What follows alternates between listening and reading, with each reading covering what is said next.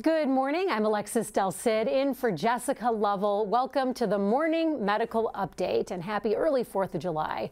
Every summer around the 4th of July, unfortunately, local fire departments and other groups have to do stuff like this. They blow up watermelons, they burn hot dogs with sparklers, they set up mannequins for elaborate fireworks safety demonstrations.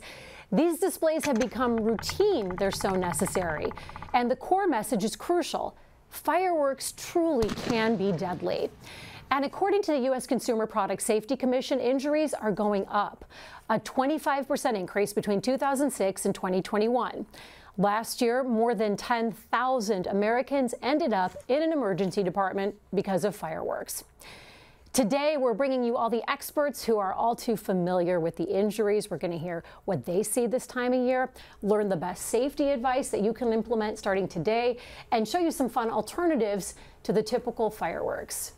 Joining us today is Dr. Brian Beaver. Dr. Beaver is an emergency medicine physician here at the University of Kansas Health System, and when he's not working here in the ED, he serves as medical director for a couple of local fire departments, busy guy, Bonner Springs and Edwardsville, and he's also the medical director of Health Star One Air Ambulance. And when a patient gets seriously burned, they head up to the Burn Unit where Dr. Dhaval Bhavsar works. Dr. Bhavsar, thank you for being here. He is a plastic surgeon specializing in burn surgery and co-director of the Burnett Burn Unit. Thank you both for being here. We really appreciate you taking the time. We know you're busy. We should also mention right off the bat that Dr. Bhavsar, you have a surgery later right on, after this. After we finish this, yes. For one of your burn patients. So we're gonna get you to that surgery on time. You know, the safest, smartest option is, of course, not to shoot off your own fireworks, to skip the tent and go to a professional fireworks show. But of course, not everybody does that by a long shot. Just you can tell when you're trying to go to sleep at night starting 2 nights ago. Yeah. You can hear the fireworks out there. So we're going to talk about safety today, but I'm also curious, going to put you on the spot, Dr. Bhavsar, does your family set off their own fireworks? Generally not. The most they do is sparklers. Sparklers. Okay. Dr. Nope, Beaver? we really don't. Not allowed? No, we leave it to the pros.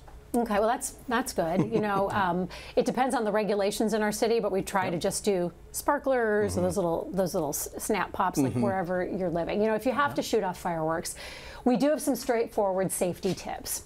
Use a hard, flat location. Avoid the grass and avoid the trees. Always light from the ground. Never, ever hold a lit firework. And have a water supply ready, like a bucket or a garden hose. Only light one firework at a time and never put your face over a mortar. Dr. Beaver, do you have any safety tips you'd like to add based on what you've seen professionally?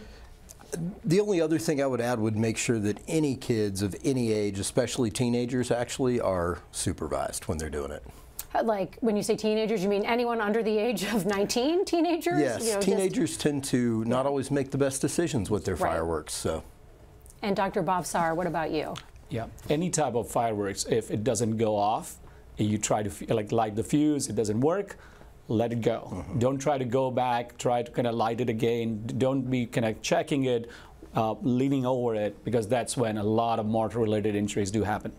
And what do you do if you're setting them all up in the same spot and one doesn't go off? You move to a different spot and just let that one be? Because people are always going back to that area. Yes. Yes. Wait forever before you go back to the same spot. Means if you have multiple fireworks that you're ready to kind of work with, go to the next spot. A little bit farther away so that you're safe. And I want to talk about sparklers. The only time I've ever been injured by a firework was from a sparkler when I was little because I grabbed it. And I noticed when I was going through the injury tally over the weekend, one of our injuries was someone who was apparently injured badly enough to come to the ER with a sparkler injury. So, Dr. Beaver, what's your opinion on that? I'm not a big fan of sparklers especially for little kids. You typically see it in the hands of the small children waving them around that don't, as it burns down closer, don't have that concept that they shouldn't reach up and grab it. Do you think it's a misnomer that people think they're the friendliest? Yes, it's misnomer because, like Dr. Beaver said, and we know over years, means a lot of our injuries do come in from sparklers. Sparklers can burn at a very high temperature, close to 2,000 degrees, and it means it can burn almost anything. And when kids are burning multiple sparklers at the same time, that creates much more of a hazard because it's going to have much more of a kind of spray of those sparkles, which can lead to kind of some of them ending up on the hand, creating that heat, and kids just drop them on the feet. We have seen that. I worry about eye injuries when I see little kids. They double fist the sparklers, and then they're running through your neighborhood, and they look cute, but I'm so afraid one of them's going to get hurt. Absolutely. We have some data from last 4th of July weekend. Between July 1st and 5th, this is last year, the health system treated 29 patients for fireworks injuries, 24 men, 5 women. 11 people ended up needing to be hospitalized, and those ages range from 5 to 45. You never want to hear about a 5-year-old who has to be hospitalized because of an injury. Based on those stats, Dr. Bhavsar, do you see any patterns here with the kinds of people that you're treating? Generally men, either teenager or young male, or up to even middle age. That's the most common. I think the younger kids getting kind of injured is from smaller, simpler fireworks, which parents feel they are safe. Sparklers would be the most common. Roman candle would be the another one. But anyone else, so also think of young kids getting in the way of an older kid or adult lighting mortar. They are just running around, and they are the bystander getting injured. We have had those patients too. And adults as a bystander injury is not uncommon. So what kind of injury, Dr. Beaver, would differentiate between, okay, they're treated in the ED versus, oh my gosh, they're going to be hospitalized, they're going to the burn unit? And yeah, the simple burns not involving the face, depending on how extensive with the hands, genitalia. Simple burns we can take care of in the emergency department without having to involve the burn team. Once it starts to become, particularly the face, extensive burns on the hands, we need to get them involved and get their help. Even if nothing else, to make certain that the patients get the appropriate follow-up that they're going to need so that these can heal. Dr. Bhavsar, is it true second-degree burns are the most painful? Yes. Why is that? Yeah, because the nerve endings are all intact, and they are the ones on fire. And is that the most common kind of injury that you treat, second degree? Generally. But I think in the burn, like so in the fireworks-related injury, we see quite a bit of blast injury of the hand also, and those are much deeper. And anytime there is a flash burn, which most of the fireworks-related injury, we have to worry about those burns being deeper, can be third-degree burns. How do you manage the pain for someone? Most of the times, I think these patients end up requiring IV pain medications, intravenous. Wow. And most of the times, these would be opiates. And even at home, we do send them with some short duration use of oral opiates also. Wow, okay. So on the burn unit, you see patients that are sent here from other hospitals as well. So Correct. What do you have that the other hospitals don't have? So at KU Hospital, Burnett Burn Center is kind of the tertiary care burn unit. We are nationally verified by American Burn Association and American College of Surgeons, kind of only facility in the area to have that distinguished kind of verification status. And that allows us to that means we have on-call burn surgeons available 24/7. We have entire burn team that includes specialized nursing staff, burn technicians, a physical therapist, occupational therapist, and even the OR staff to help take care of these patients. And that always turns out to be better care for these patients. Also, we have a dedicated outpatient treatment unit that allows for these patients to be cared for follow-up and make sure that they are watch for a longer period of time when they don't need inpatient care, they don't need surgeries, making sure that allows them to be absolutely taken care of by a specialized team throughout their care period. I know you can't say specifics when you answer this, but are any of the patients you're seeing today for surgery patients who were injured because of fireworks over the weekend? I do not know at this moment. There is probably one. Wow. Okay. So that's always. And you have, I got to ask you about lab-grown skin. That sounds so strange to someone without a medical degree, but you have this technology where you can grow the patient's own skin and use it to help them after a burn? Correct. How does that work? So so cultured epidermal autografts, CEA, is something that's been around for now nearly 20 years. It's been used usually for burns when it is much larger surface area, means patients who have burns more than 50, 60%, 70%, where they do not have adequate skin available for skin grafting, means covering those burn areas. A piece of healthy skin is obtained. It's sent to a lab to grow the outer layer of skin called epidermis, and it's grown in large sheets. So we have been able to use it for up to 2,000, 3,000 square centimeters, wow, which is essentially covering both lower extremities and the anterior trunk. It takes a while. It takes between 3 to 6 weeks to start getting those grown skin back, but it definitely allows for saving lives. And it is definitely a very effective technology. Dr. Beaver, would you say that this is your unfortunately busy season? We are always busy over the next few days, for sure. Is this the busiest you think you get typically over the year? During the summer, when you add on the usual traumas that we have this time of year, this definitely is probably our busiest time over the next few days. So when everybody's relaxing on their day off, we got to think of you and your staff because you are working so hard for people who are injured. I also want to be sure to invite you to ask your questions when you're watching this. You can use the chat to contact us in so many ways. YouTube, Facebook, you can tweet us, you can email the Medical News Network. All the information with those connections is right there on your screen. And we can't forget, COVID doesn't get a vacation. Want to check in with Dr. Dana Hawkinson, Medical Director of Infection Prevention and Control. Hopefully the numbers are nice and low, though. Yeah, COVID doesn't get a vacation, that's for sure. However, again, the impact on most people's daily lives with that is extremely minimal. That is a good thing, but we know that there still are people that are affected. Right now, we have very low counts in the hospital. We have only 9 total.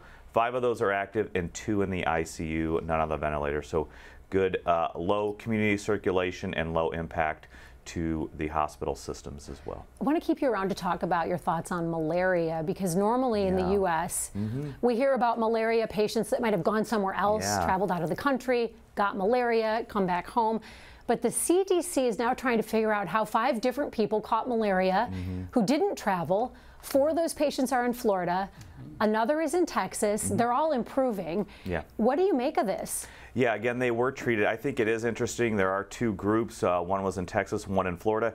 You know, we have historically had malaria in the United States. You know, way back when, there's even been malaria in Missouri. Again, these are quite some time ago with the advent of a public health infrastructure, things of that nature, the ability to keep our communities free of excess water where the mosquitoes like to be. We haven't had the endemic malaria that some of the other countries do, especially some countries that neighbor us. Right now, what the CDC found was that there were 2 groups, like you said, one in Texas and one in Florida, that had locally acquired malaria. So that is a concern.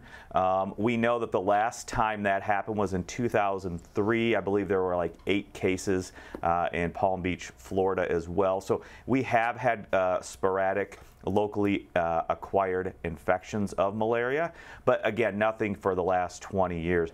I think it is important to understand that there are investigations going on.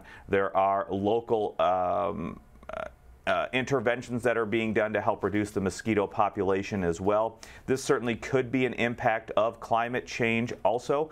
I think it is important to note and understand that we need to continue to use and promote prevention. You know, if you are going to be outdoors, especially during this time when a lot of people are outdoors celebrating, it is vitally important to wear bug spray as well. That will help reduce your chance of getting bit by mosquitoes. We know that other than malaria, we do have other bacteria and viruses that can be spread by ticks, by mosquitoes. So I think it is important to understand that as well. And we do have those mosquitoes that transmit malaria. We do have those mosquitoes in our region as well. Right now, we haven't seen any locally acquired malaria, and certainly in my practice and my ID colleagues, we do get concerned when people are coming back from travel from endemic countries. But we'll also be investigating and keeping our ears up for cases that may be local as well. How complicated or simple is it to treat if a malaria patient walked into our ED right now? Yeah, I mean, it's fairly easy to treat. Again, other countries are much more impacted by malaria than we are in the United States. We know that we do have the drugs. We know that we have the drugs to treat malaria here at the health system. But it's also, I think it's more difficult to diagnose than other infections just because we are not used to seeing it. So it takes coordination with our micro lab and our technicians there to look at the smears of people's blood, so blood samples, to look for those parasites in general. There is also some lab tests that we can use as well. But I think it's really being aware of that possible diagnosis and testing for it. If we are able to find a positive, we do have the drugs to treat it. And I can see, Dr. Beaver, you're nodding your head yes, Yes. vehemently. Absolutely. I mean, while thankfully it's not something we have to deal with on a regular basis, just like we did with COVID, we're always keeping our eyes and ears out for what's the next emerging thing that we need to be ready for to walk through the doors. And speaking of, I want to go back to our fireworks discussion because that's going to be the most common thing walking through the emergency department doors. Dr. Hawkinson, do you light off fireworks? No, I haven't for many, many years. I would Since you were prefer just to sit and watch. Teenager, the age that the doctors say needs to be supervised? Yeah, we used to do not the most fun things, and certainly as Dr. Bobsar said, you know, it is that that adolescent to young men age that really probably put themselves in the riskiest positions. The most fun is typically injured. the most dangerous when it comes to the fireworks. Yeah. Stay safe. We need you, Dr. Hawkinson. Well, we'll be around. We need all of us, yeah, right? we need, I mean, all of us. And I would say that our emergency medicine colleagues are probably the most astute because they are on the front line, the tip of that spear for identifying people who may have malaria, you know, doing those initial evaluations and then having that concern and then consulting us. So, want to ask if we have any reporters on the line today who have any questions. Good news, we have plenty of questions from our community. So let's get right to Jerry. Jerry wants to know, I've heard of fish skin being used as a skin graft. Does that work, and do we do that here? So, yes. Okay. So there is one commercially available product in the United States. It is from North Atlantic cod, and that skin is available. It is available at KU also. That is used for partial thickness, means superficial or superficial partial burn, second-degree burn. It helps improve healing for those burns. Generally, those burns can heal, but this kind of graft can help those wounds heal well and a bit faster. It is used in selective situations, but definitely it's available. It is a useful tool in helping wounds heal. Yeah. Yen has an interesting question. Yen wants to know, when you're treating a patient with burns, or even if this happens at home, should you remove their clothes when you're cooling with water? What should be done if the clothes are already stuck to the skin? That's a great question. So, yeah, when the clothes are stuck to the skin, do not try to rip that, but just try to cool it. At some point, either the skin, that outer layer, when it starts falling off, those stuck kind of fragments of clothing will fall off with it, or at least you'll reduce the amount of injury you cause by unnecessarily ripping it too much. Cooling is the most important thing at that time. So using kind of cool tap water or cold water, not ice water, or definitely not ice, for cooling is important, and do it for 15 to 20 minutes. Dr. Beaver, why not ice? I thought when you're burned, the first thing you do is put ice. Yeah, ideally we want cool water. We don't want to actually put that in freezing water. We don't want to create more tissue damage by putting it in contact actually with ice. So as Dr. Bobsar said, just cool tap water is perfect. Joellen has a question about the malaria. So Dr. Hawkinson, I'm going to bring you in here. Joellen wants to know, could there be more cases of malaria walking around, just not being treated? Or even could there be asymptomatic malaria cases? Generally, that's a very good question. Generally with malaria, you are going to have symptoms. You may initially feel like it might be a cold or some other just regular systemic viral illness with things like fevers, chills, and that's what actually happened to one of these young patients that was diagnosed. He had that for several weeks because he was originally misdiagnosed as just a viral infection, but he was having chills and shakes in the morning, fevers, muscle aches, things of that nature for a couple of weeks, 3 to 4 weeks, I believe. He did have a misdiagnosis of just a viral infection. That's a kind of a catchment for just what we don't necessarily know, but believe there's probably some infection. Now, are you going to be asymptomatic? Probably not. I don't believe you're going to have people who are just walking around with it. And so that is a very good question. You will be symptomatic. You'll probably go to an evaluation by either an urgent care, your primary doctor, or emergency department as well. Carrie would like the doctors to clarify or kind of go through, can you please differentiate between first, second, and third-degree burns, Dr. Bhavsar? Okay, so first-degree burn is like a sunburn where skin remains intact, it just gets red discoloration, and it takes about 7 to 10 days to heal. Most of the times, so there's no blistering, and only thing you have to do is keep it cool and then cover it with some emollient or moisturizer for pain and comfort. Second-degree burns are where you end up seeing some blisters, but most of the skin is still intact underneath. And those burns, with good wound care, can heal between 2 to 3 weeks. And those are the ones that are very painful. Now, first-degree burn can be painful, but not as much. Second-degree burn is what is going to be most painful. Now, some of the deeper second-degree burns require definitely more close kind of observation, care, and even sometimes surgery, because there, the deeper second-degree burns cannot heal in timely fashion. It can cause scarring. It requires definitely a very specialized and more close care kind of on observation. Finally, the third-degree burn is where the entire thickness of the skin is burned. It will be more like a charred skin. And I'm sorry, I'm using like a grilling kind of analogy, but if you think of grill, you're having those char look of the skin is what the third-degree burn would be. Oh, wow. And that is when you definitely require surgical intervention, getting that burned skin removed surgically, and then help it heal, unless it is a very small, narrow line of kind of burn that can still heal with time. Dr. Beaver, Linda wants to know, what's the worst fireworks-related injury you've ever seen?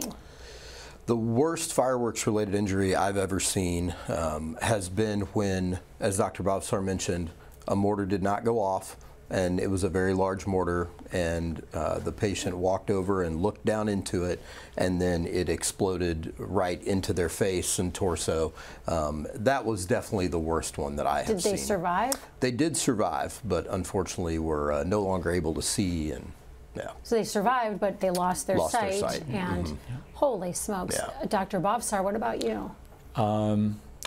Seen many doing what I do. The worst one that in terms of both emotionally and functionally that it was like, so emotionally for me and functionally for the person who got injured was a young child, same mortar, M80, grabbed after July 4th. Yeah. Parents had already put it in the kind of say the boxes away, but kids, the boys, were just curious, wanted to do it again, and then got hold of those M80, tried to kind of light it, and it blew off a 5-year-old child's hand. And it was a real complete blown hand where all fingers were lost, and it essentially was like losing the entire hand. And that was both, like I said, emotionally also very challenging for us. The as well as a family and the child. The parents must have been absolutely yes. just riddled with guilt. And that is what I kind of try to kind of talk about. Said as much as fireworks seem innocuous,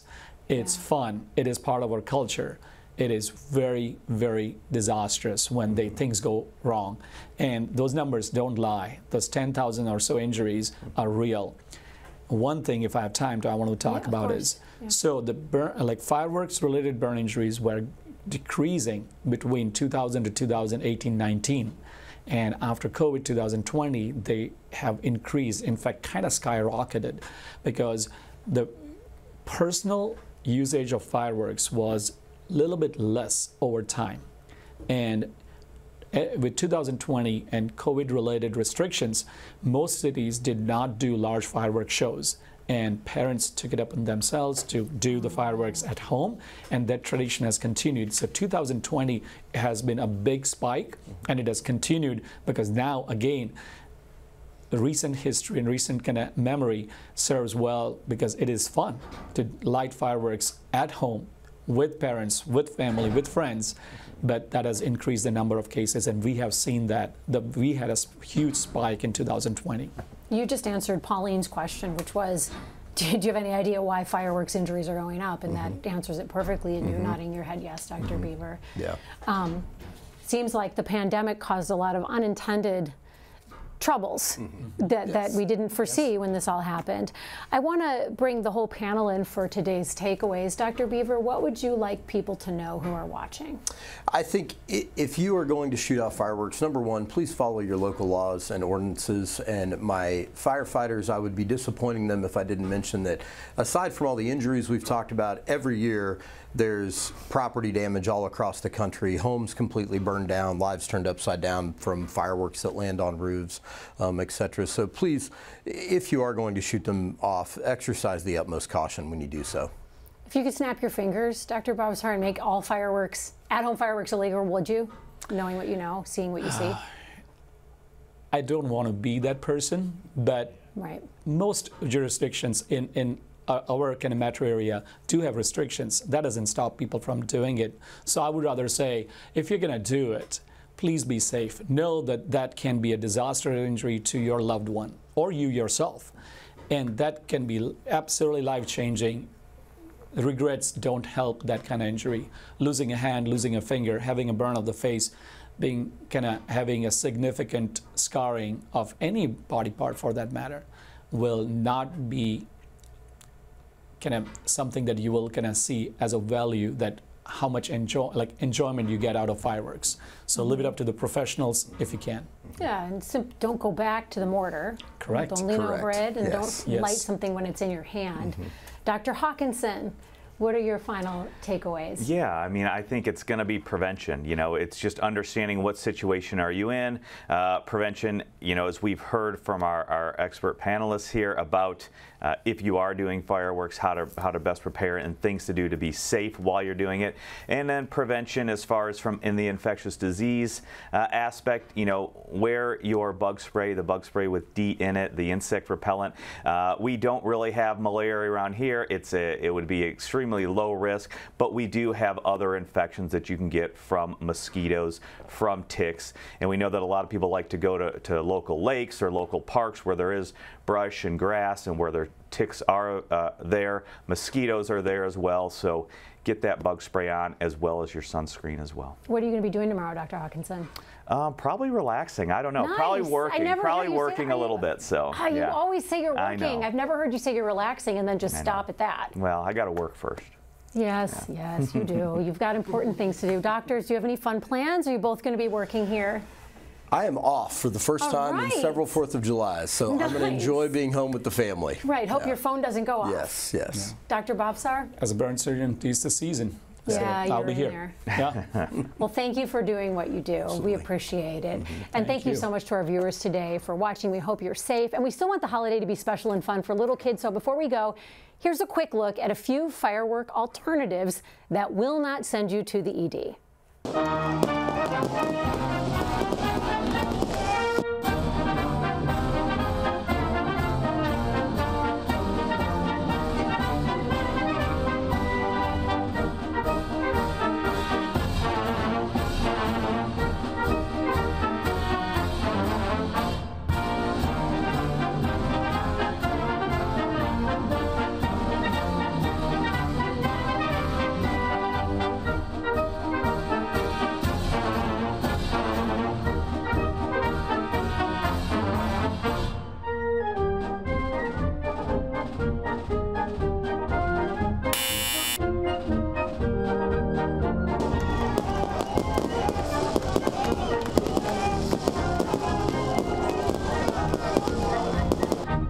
Coming up Wednesday on Open Mics with Dr. Stites. When Kyle Mead was getting chemo infusions, it gave him diabetes. Luckily, his doctors had a new option, chemotherapy in a pill. I'm Jessica Lovell on the next Open Mics with Dr. Stites. The risks and rewards of keeping heavy-duty cancer drugs in the medicine cabinet. Wednesday at 8 a.m. Subscribe to our morning medical update and Open Mics with Dr. Stites podcast. Now everywhere podcasts are available.